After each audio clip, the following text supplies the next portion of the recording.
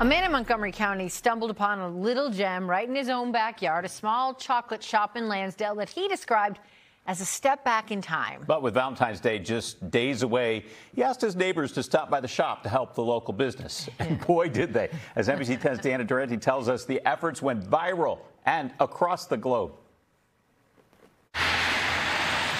If you're going anywhere on Morris Road, you may miss it. I never knew this existed. I passed it every time. No idea. Christina Vito knows now, as do so many. Just wanted to support locals. And it was that message Steve Kolscher delivered at the end of January, posting on his Facebook and Nextdoor app, telling the social media world he happened upon Bergen's chocolates by accident, and then met this man. There's very few of us left anymore. Michael Snyder is the chocolatier at Bergen's, an 87-year-old confectionery that many have simply driven by.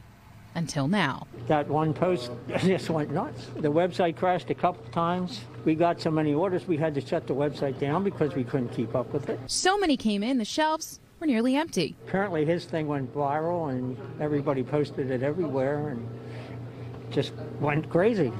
Both a blessing and a curse. Yeah, exactly.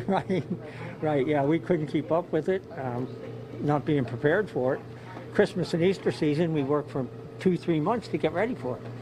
And this just boom. Now, every day they're working to make more of the favorites that people have been coming in or those that have just been discovering this little spot. But they are asking for you to pace yourself. They are having trouble keeping up with the demand now that all of this buzz has caused. Sea salt caramels, peanut butter, chocolate-covered gummy bears, which I may eat in the car. And while that Valentine candy is nearly sold out. We do the coconut eggs, buttercream, peanut butter eggs, bunnies, things like that. The new holiday batch is just about to get started.